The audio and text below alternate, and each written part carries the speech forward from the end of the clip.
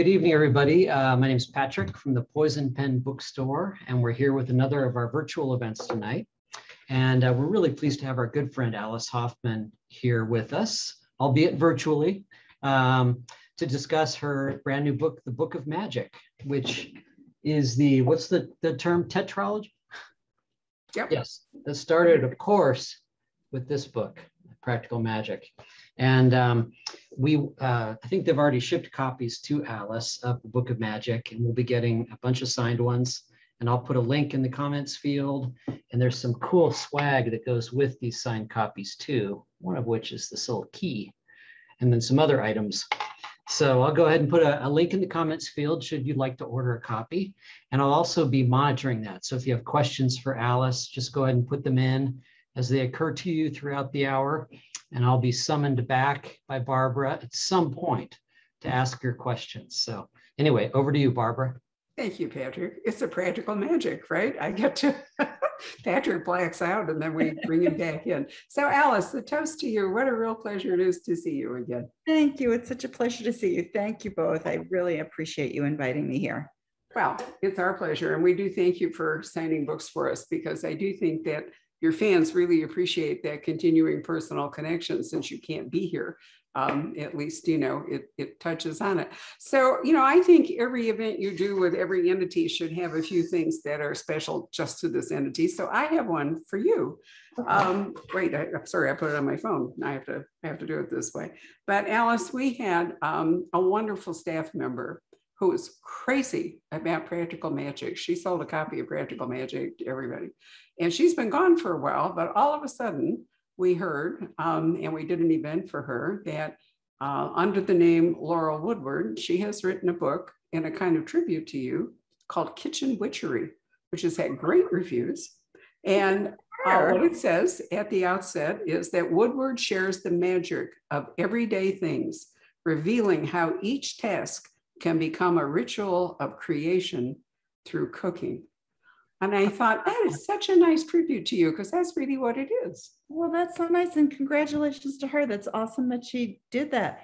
There is a lot of cooking and kitchen work in my books too. I've realized that because people keep asking me for the recipes for certain dishes that are served in my book. So that sounds like a great idea to have kitchen witchery.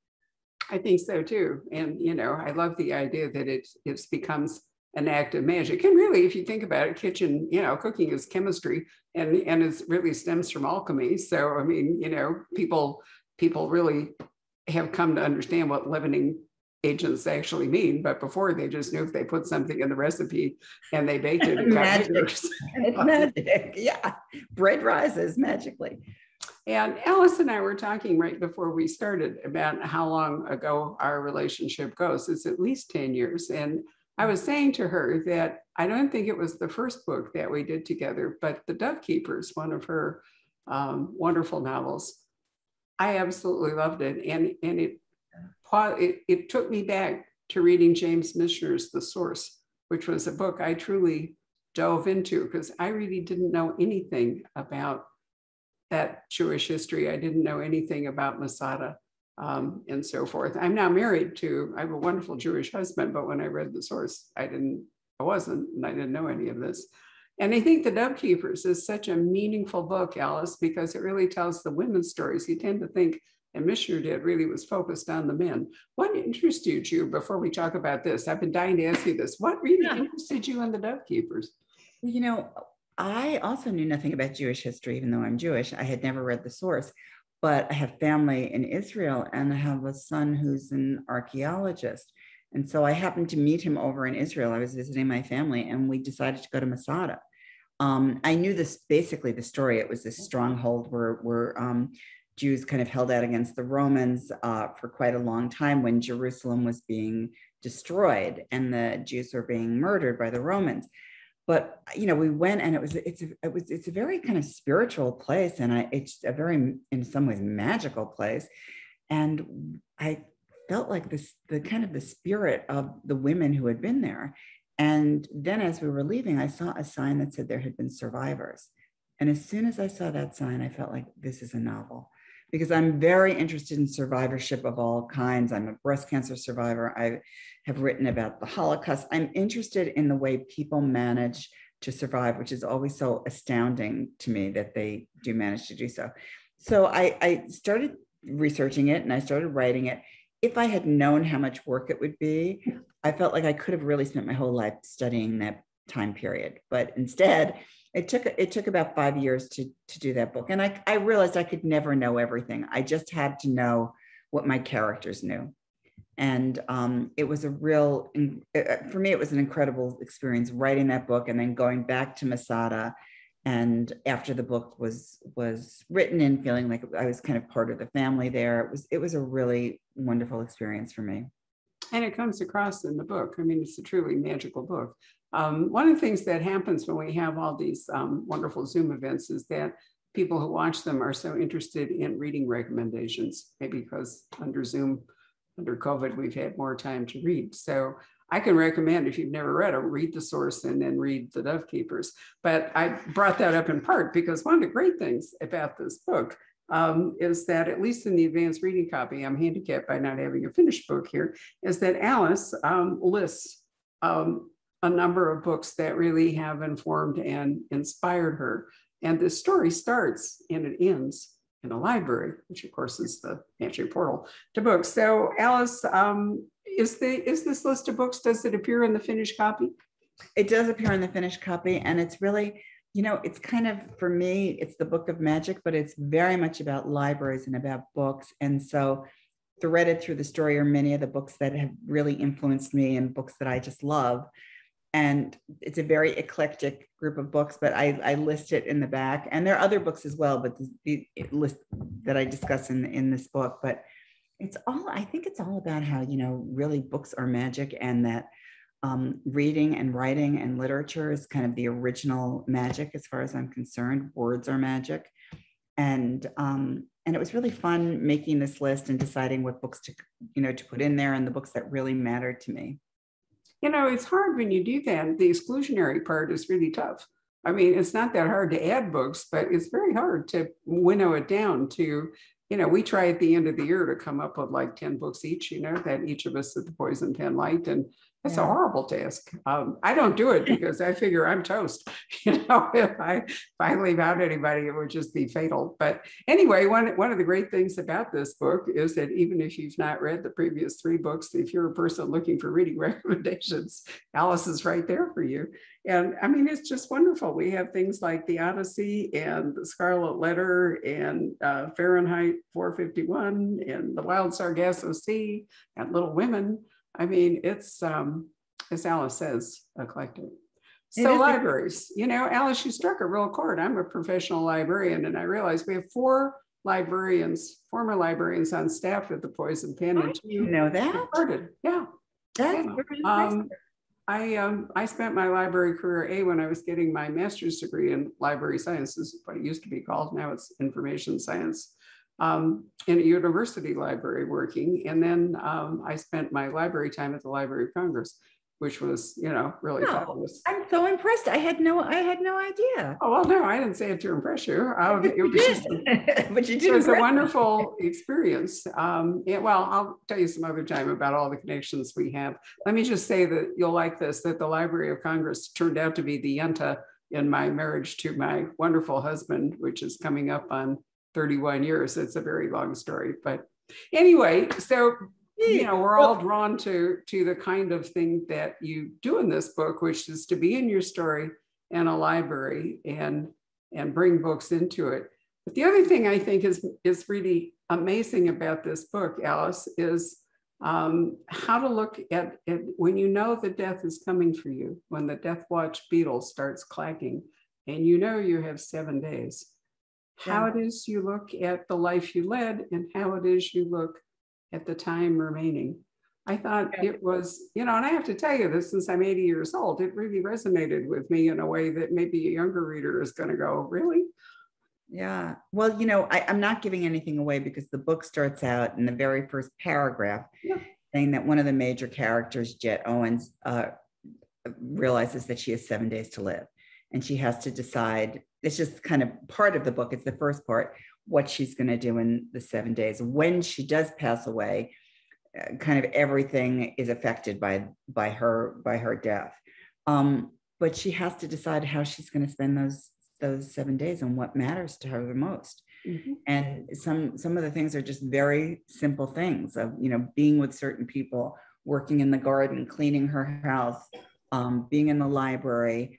And I think, for me, it was like a way to kind of think about these matters myself. What would I do if I had 7 days? Absolutely. But one of the phrases you use over and over again when she's thinking about her approaching death and the life she's led, and then her sister Franny eventually has to make some similar thoughts. And you keep saying, "Oh, beautiful day," over and over again. You're celebrating the magic of the moment. And, it's a very, very hopeful, I think, way to navigate this difficult journey. Well, it's so interesting that you say that, because I think one of the things for me was that I'm trying to figure that out for myself.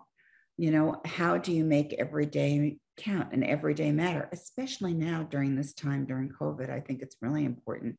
I think a lot of us have been thinking about that, every day matters, every day counts. And sometimes, in our busy lives, we just forget about that and let kind of the little details annoy us or get in our way. And I try, often fail, but I try to remember that every day. I know that when I was in treatment for cancer, I think I was able to do that.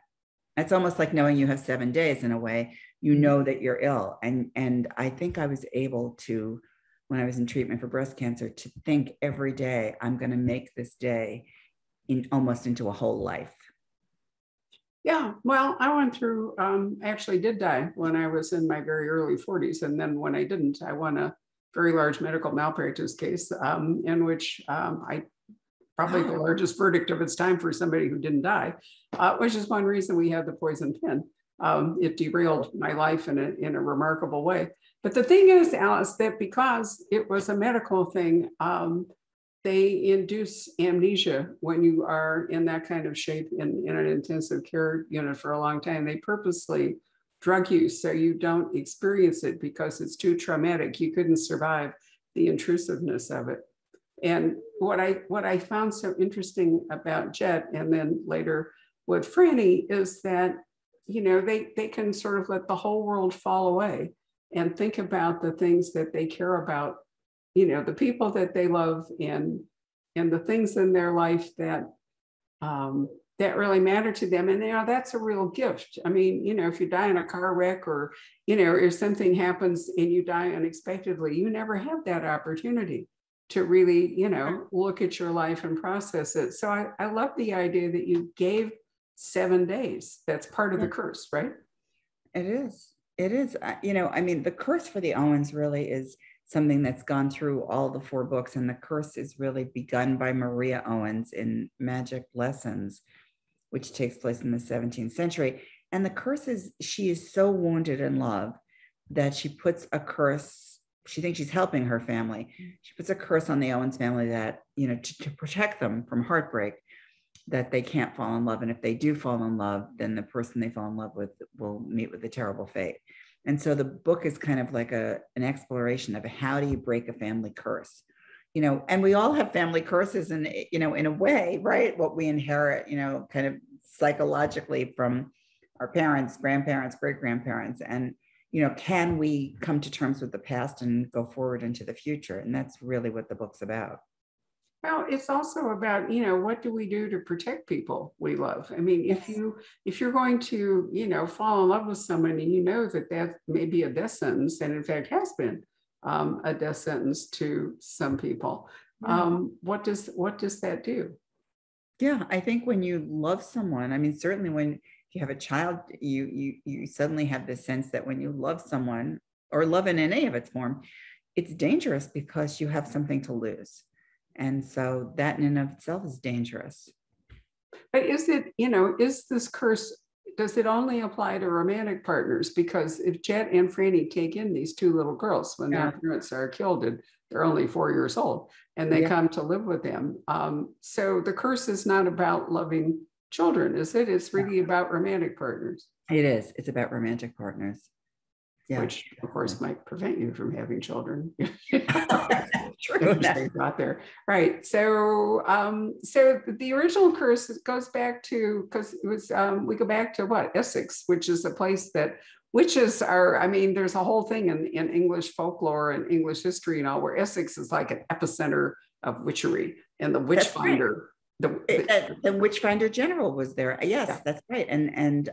And ironically enough, you know, Essex County in Massachusetts is where Salem is, where kind of the epicenter of American abuse of women as you know, supposed witches. So it's interesting that it's Essex and Essex.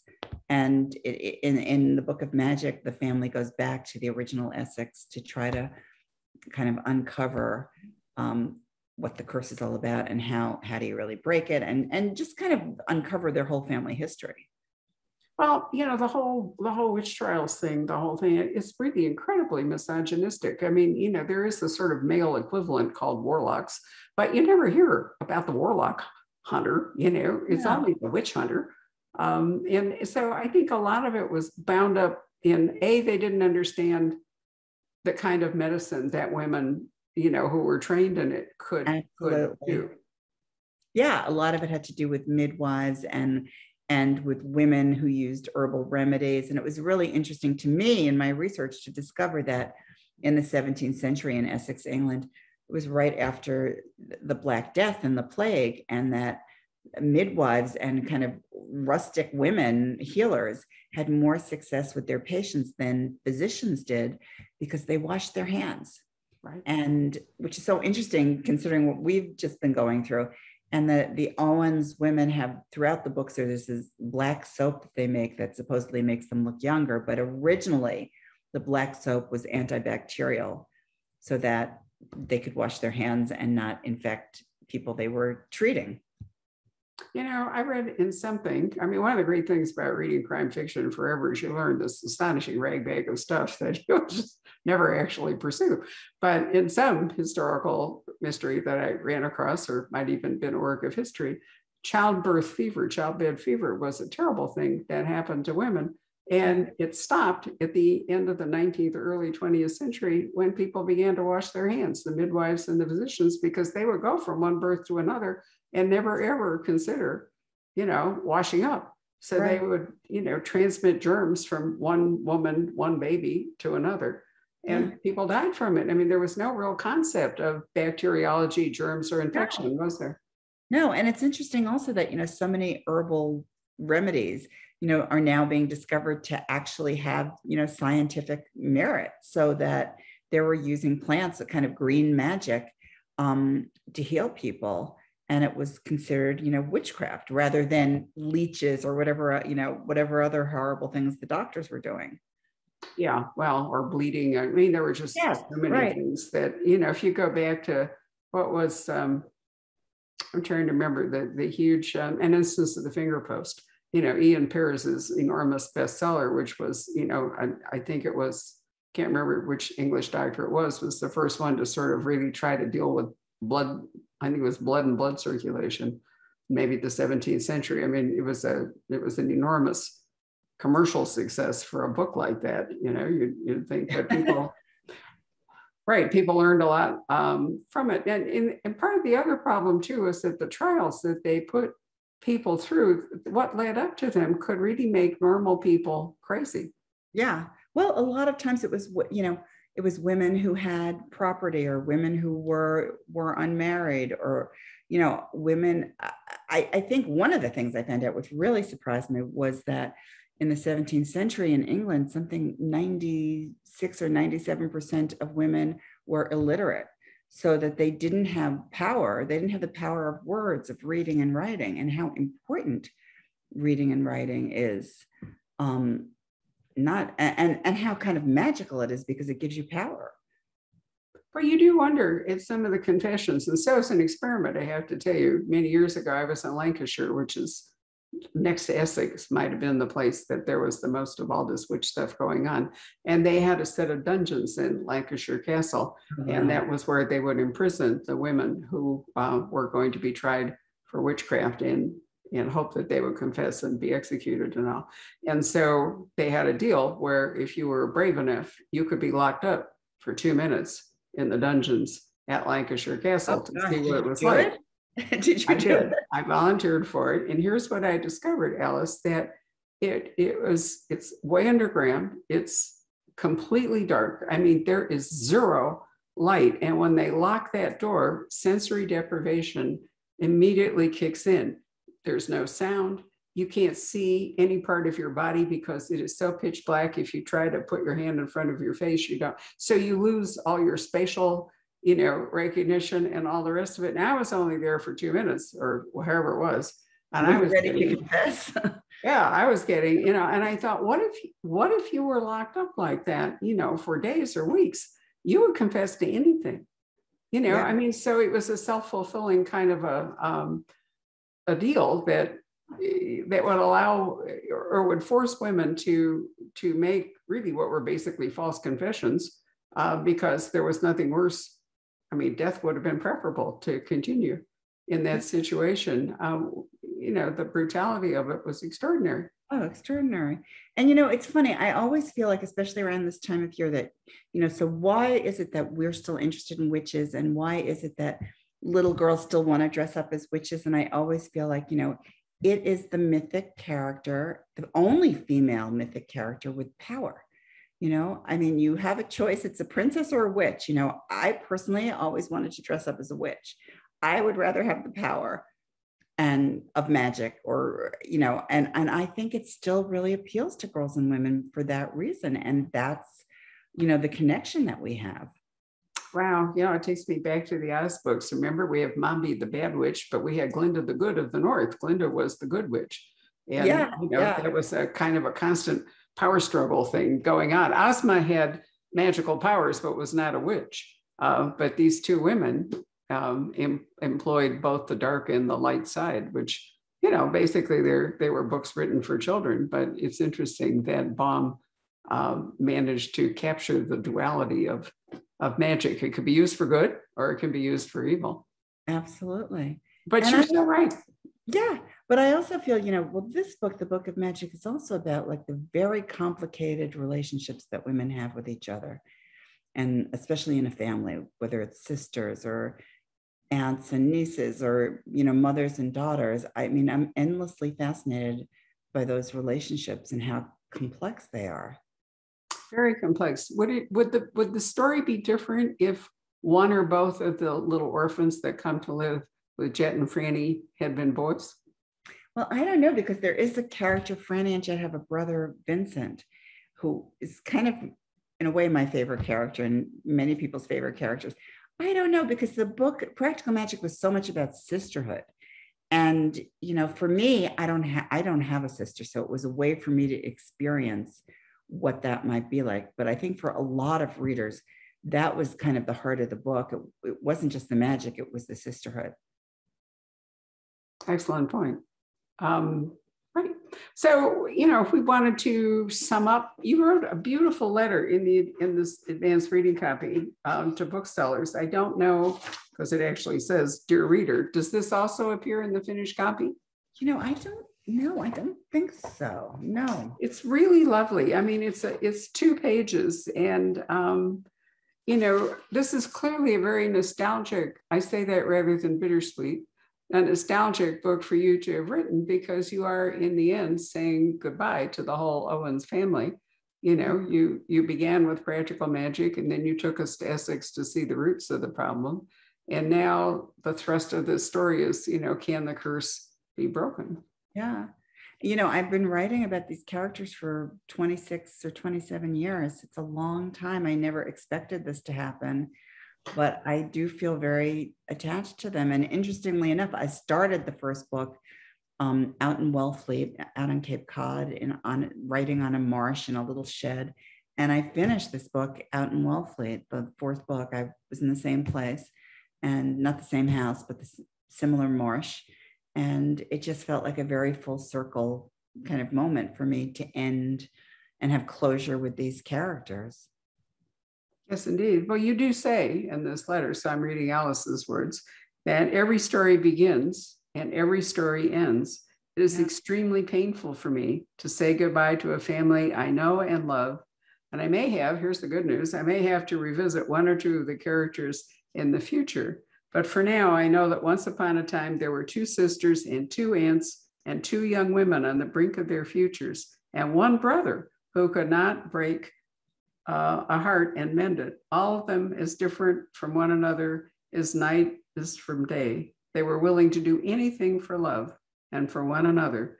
And for 25 years, I've been fortunate enough to have them in my life. It's been an honor and a pleasure. You know, that's such a beautiful thing to write to your characters. Yeah. You know, I really felt that. I really felt like I went through, you know, a huge part of my life with them. And for me, it really enriched my life, writing about them and knowing them. And, you know, I feel really fortunate. I feel like they just walked in the door and there they were. And I just was very lucky. Well, you've written a lot of other magnificent books too. So what is it? I can't imagine that you're putting down your pen. You may be putting the end of this story. So what is it that you might be working on now? Well, I think I'm finishing. I'm not sure. I never like to say too much because you just never know. I have finished books that have like wound up in a drawer, but I am working on something that I really like that takes place 500 BCE. So it's a very ancient story and completely different than the Book of Magic, although there's magic in it.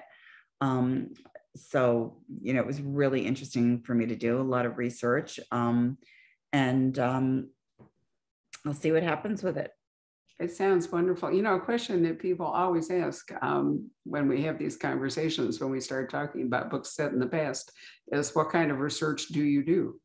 What did you do, for example, what kind of research did you do to go back to Essex 300 years ago? Well, I read a lot. You know, it wasn't so easy because there's not that much history about everyday common women. So, you know, whether I wanted to find about what food people ate or just kind of things about domestic life, that's always the hardest part for me to unearth.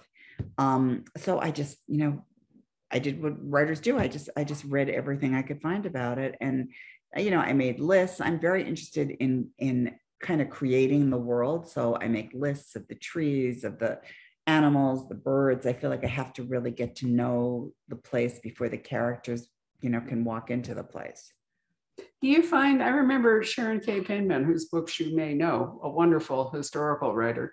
And I remember her talking about research into the past. And she said one of the keys to it was specificity. In other words, you don't say they tied the horse to a tree.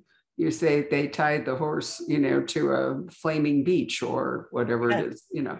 I think it's really true. I think that it so helps to create the world in every aspect. And, you know, in terms of, you know, the kind of apples somebody's eating, you know, I think that really makes the world come alive.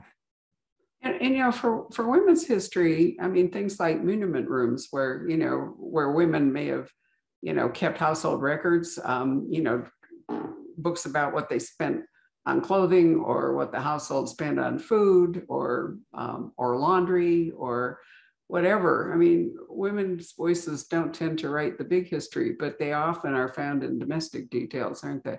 Yes. And I'm really interested in that. I mean, for the Dove Keepers, for instance, it was really difficult to find that sort of material. So one of the things I did was, let's say I wanted to know, like, how would you make cheese, you know? So I read to see how current nomadic people made cheese. And I just assumed pretty similar to the way it was, you know, thousands of years ago. Well, that makes sense. I mean, you know, they're actually, especially with cooking. I mean, now, you know, now we're into sous vide and everything. I mean, I live with a man who lives to cook. He just loves it. And so every time there's some dramatic new thing for food, here we go. And he loves sous vide and how that works. But, you know, most of the time, basic cooking is still basic cooking. Yeah. Yeah. And the same thing as, you know, I want to know how people knit, how people sew, you know, those details I think really matter. They do. I was touring England years ago. Gosh, it was back in the mid 80s or something. I took a sabbatical from my life after I didn't die. and went to England for 6 months, and all by myself. First time. I was in my mid-40s, and it was the first time I'd ever, actually been completely on my own. And my goal was to visit every cathedral, which I did. And I'm not religious. It was really about the pageantry and the architecture and other things. But I also visited as many National Trust and English Heritage homes as I could. And I stayed in as many homes like that had been converted into hotels and so forth. So I'm in Yorkshire, which is an absolutely great place to be if you want to do that. And I went out to one of the country houses, and I remember that there were a number of women as kind of docents and all. And I went around the house, and then, because I really love kitchens, I said to them, is there a kitchen I could tour? And they looked very sad and very apologetic. And they said to me, well, we never could get the kitchen right, they said. But they brightened up. They said, we have a laundry. And I thought, oh, hot damn, I've never. So, it was like a whole structure and outside, and they had within it a centuries-long accumulation of how people did laundry. There were like 50 different kinds of irons, all the way from little tiny things where they would iron roughs and starch them, to some sort of version of a mangle. It was absolutely fascinating, but it was all women's history, wasn't it? Because women did the laundry. That's right. I find it fascinating also. It's funny because we started talking about the kitchen and we're back in the kitchen. I mean, it is, domestic life, and it really makes the world, that, and, it's so interesting to me because so much of women's history is domestic history, and so much of it is lost. And I always feel like when I'm writing about the past, I'm trying to give voice to women who really couldn't tell their own stories. And even though the Book of Magic is set, right now in the present, it's still kind of defined by the past and at kind of every turn, and we're living now, but we're so influenced by the things that happened, to our mothers and grandmothers. Absolutely. One of the things I forgot to mention, which I thought was really interesting, it isn't a spoiler for the book, is there are two different cemeteries in this town where Jet and Franny live, and they choose to be buried differently. Why is that? Well, there's two. The Owens have their own cemetery in the town where they lived, because I think basically they felt like outsiders. They were witches. They weren't supposed to be buried, in the regular, where the regular people were. But Jet decides she wants to be buried alongside the first boy that she ever loved. And so that's where she is. But, the Owens are funny because they're both outsiders, and yet they're very involved with people in the town, because there's one character who really surprised me, who's the father of Jet's first love. And he's a reverend who was very much against the Owens family. And it really surprised me that they come to have a very intense relationship and a very loving relationship. He becomes part of the family, really, in some ways. So that was a big surprise to me. I always feel like there's surprises when you're writing a novel, and that was a big surprise to me.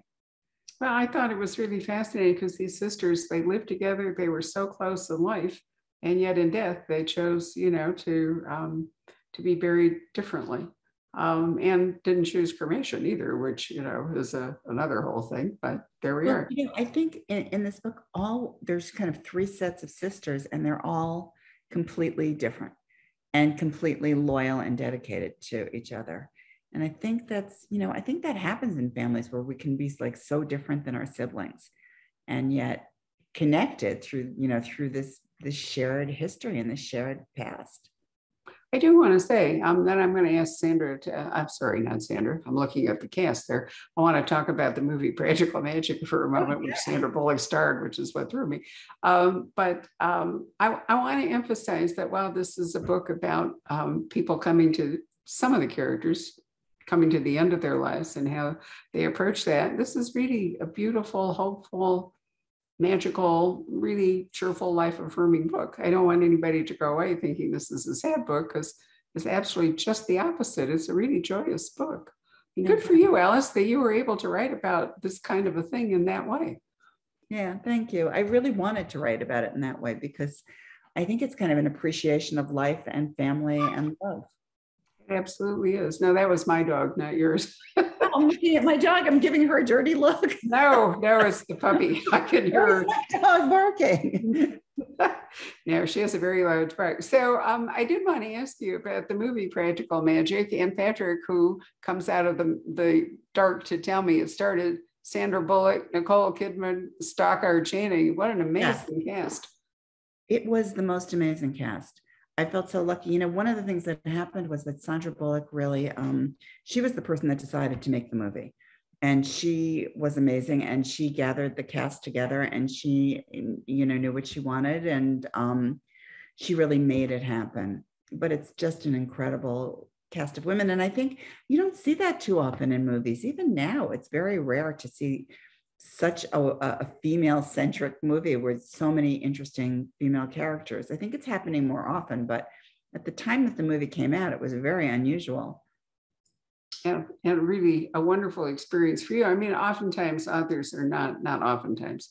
It's a risk for any author to have a book turned into a different storytelling medium or on a different platform. And, you know, for you to be happy with it is a really wonderful thing.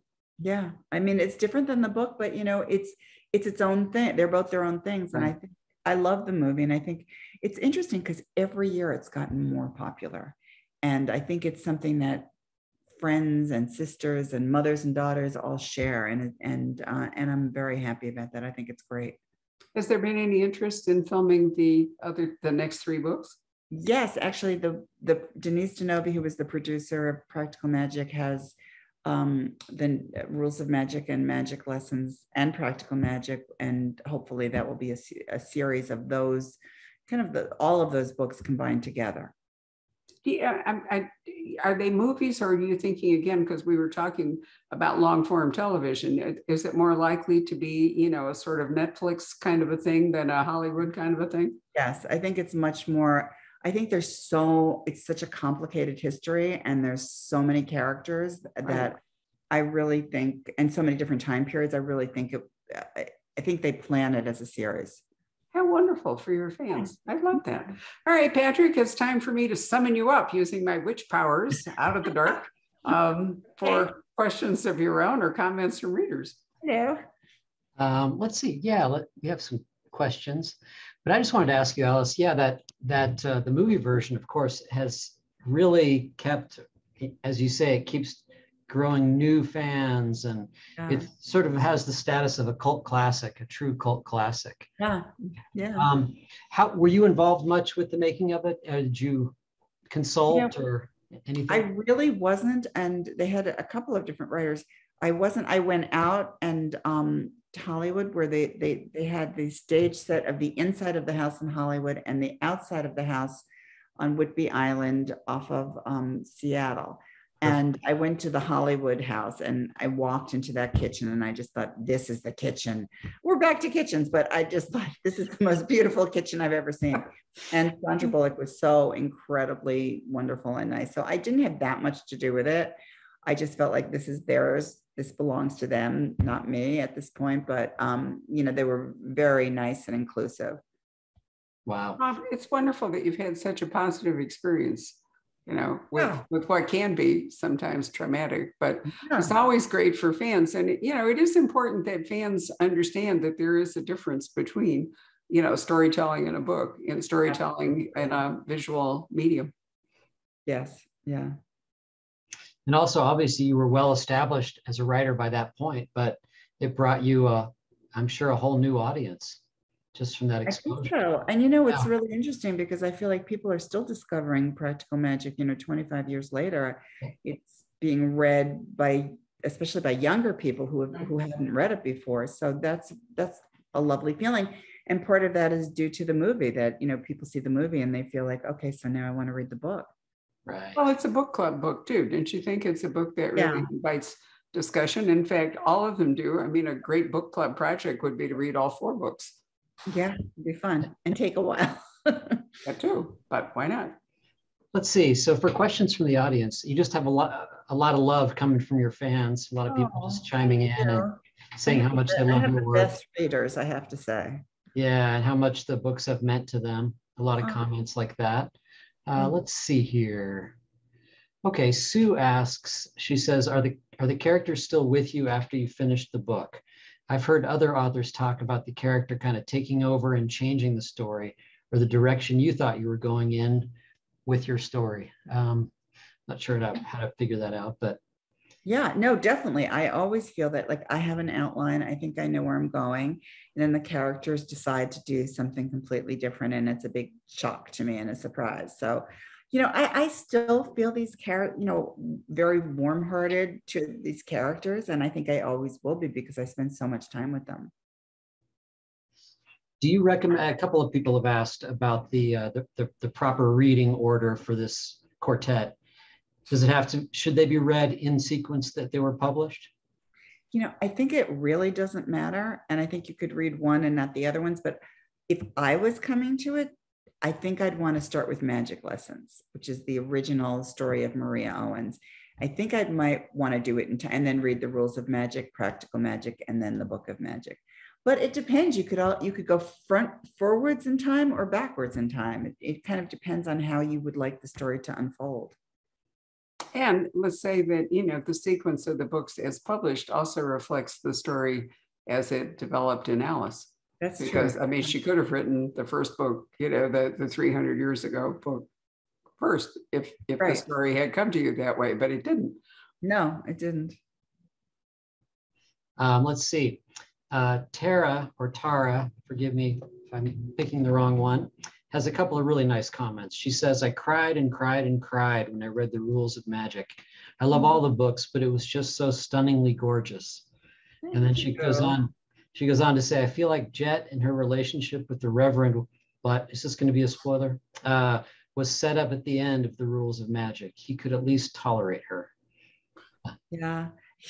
It really changes. I have to say, I myself didn't know what was going to happen between the two of them. And it just unfolded while I was writing the Book of Magic, because I think I think a lot about forgiveness, as I think a lot of people do. And I think it's a great gift to be able to forgive. It's kind of a gift to yourself, really, to be able to forgive. And that's something Jet is able to do. But thank you, Tara, that I appreciate that. Let's see. The Rules of Magic, says Jenny, made me ugly cry. There's some kind of emoji. There are a lot of nice comments like that. Nice. You can really tell how much your books mean to your fans. Let's see here. Mac Lynn says, Alice Hoffman is a genuinely special author, so certainly there would be a terrific amount of warm regard flitting through these comments. Simply put, Alice is inspiring. Very kind to give up her time, and very kind of Poison Pen, thank you, to always organize such wonderful events. So I agree with her about Poison Pen. Thank you very much. But is her name Macklin? Is that her name? Mac and then Lynn, 2 words. It's so funny. I had a very dear friend named Macklin. And so I immediately feel very close to this person. So thank you very much for the comment. That is a lovely comment. I want you to know we went the last mile. I was telling Alice, I am actually wearing witch earrings. I don't know if you can see them all that clearly, but I thought, there we go. I thought that it would really be fun to bring these out. I've had them, Alice. I'll bet I've had these earrings for 40 years, and I get to wear them for like 2 weeks a year, right around Halloween. I have a Christmas purse that I only carry in December because I'm afraid it will disintegrate. But every December, it's kind of a way of marking, a special holiday or something, to have something like that, and you bring it out and then you enjoy it and then you put it away. Yeah, it's nice. Do you find yourself doing that? I don't really celebrate holidays very much, I have to say. I mean, my favorite is probably Halloween because I love fall. I love autumn. That's my favorite time of the year. I love October. So I would do pretty much anything to celebrate in October. It is a wonderful season. I grew up in Chicago, and I'm here to tell you that October was really always the best month of the year for weather and for color and all the rest of it. It was a fairly brutal climate, but October was always magical. And you're in New England, right? I'm in New England. It's beautiful. So, and truly magical. Has the pandemic slowed down the tree tourists? I don't think so. I just was out in Concord today and there were busloads of people coming to look at trees and other things, but mostly trees, I think. Yeah. Well, of course, the maple is so extraordinary in terms of the colors then, and it's rampant in New England. Also, interestingly enough, in Japan, I was really shocked when we were in Japan to realize that the Japanese maple is almost as dramatic as the New England maple for color. Yeah, who knew? I mean, the more you travel, I think it was because I grew up reading the Oz books where, the geography is defined by color. So if it's blue in Munchkin Land and, purple in the north and, the Emerald City and the whole bit. And so I grew up with an expectation that places that I would travel would be like that. There'd be a And certain I've color. now Yeah. traveled the whole globe and both Arctics and the whole bit. And I realized that it's actually all looks the same most of the time. The Yangtze River Valley really looks like the Highlands of Scotland, for example. I mean, it's the same kind of, rippling in Japan looks like that too, the whole bit. And I never quite get over the fact that I expect it to be like green and then yellow and then red. Well, I have to say in the Book of Magic, there's a lot of traveling and they go to a lot of my favorite places. So that was really fun for me to have, especially during COVID when I couldn't travel, to be working on this project where people could travel to all my favorite places. Well, that's really a bonus. So if there are no more questions, let me point out that there are two extra wonderful things about the Book of Magic for you readers. One is Alice's list of books that you can read. And Alice, I recognize that I have not read all of them, so you have inspired me. I've decided to make a project reading Alice's list. That's going to be, no, I'm serious, a project for me. I've never read Fahrenheit 451. Oh, really? I have not. I mean, I'm admitting it right here in public. How can I possibly not have read Fahrenheit 451? Well, good. I'm glad that I'm introducing you to it, to read it, because I have to say, I think it's just really a work of genius. And I love Ray Bradbury, but that book is very meaningful, to this day. And, it's about a society where books are considered dangerous and books are burned. And there are firemen who don't put out fires, they burn books. So it's really a very important book. I think you'll love it. I'm sure I will. I've always hated Savonarola, for example. I mean, book burning in Florence, who needed it? So kind of the same thing. And the other thing is that there are, about the travel, we're going to come back as we started, libraries, which are really wonderful, kitchens and food. It's wonderful and very comforting to read about those things and think libraries feed the mind, food nourishes the body. It's just a wonderful book. It's really magical, Alice. Thank you so much for the gift of these 4 books. Thank you so much. And thank you so much for having me here. I love to come and talk to you. I have a quick question that I wouldn't mind sneaking in, which is, Alice, can you speak for a moment about your books for young readers, like The Green Witch and some of the other books? Good point. Yeah, I have written quite a few books for young readers. And, I think the reason I did that, especially for like teen readers, is because I always feel like what you read at 12 and 13 and 14 influence you so deeply, like no other literature you ever read. That's the time that I read Ray Bradbury. And he really kind of changed my life as a reader, as a person, as a writer. So I wrote 2 fun books called Aquamarine and Indigo. Aquamarine was a movie as well about mermaids. And then I wrote a series, it started with Green Angel and then Green Witch, that I wrote after 9/11. And really when I felt like I couldn't write. And it's about a girl who's very traumatized and she writes her way back to life. And so I have had a great response from readers. And I feel like teen readers go on to read adult books. And it's kind of like an entree into becoming a reader, which I think is so important. And thankfully, I feel like teens are reading more than ever. And, I just feel like it's really, for me, really fun to write those books. You're totally right. We have for years had a shelf for teen readers. I mean, a shelf, and hardly anything ever moved on. And once we got into COVID, it's extraordinary. I mean, especially on the weekends, we might sell, you know, it doesn't seem like a lot, but compared to none, it's huge. You know, we might sell 15 or 20 titles. Yeah. And, you know, I know that's a small thing overall, but at the same time, I think it really shows a much elevated, you know, experience, reading experience. We could hope that the pandemic, having paused life in some ways, has brought more people back to books. I think a lot of adults are going back and reading YA stuff too. I've Yeah, noticed do you? that. I Yeah, think it's kind of a thin line between what's YA reading and what's adult reading. right. Well, your friend Mac Lynn has appeared again, and she says, "Don't forget the Ice Queen," and then she also mentioned how much she enjoyed the book Faithful Oh, thank a you. couple of years ago. Thank you. I really appreciate it. Yeah, I mean, both of those books, you know, I feel like it's kind of a part of your life when you're writing those books. And thank you, Macklin. Alice has an extraordinary bibliography. And, you know, it's wonderful because readers of all kinds can dive into her books. You know, there's no typecasting here. And we're just delighted that, that we have them.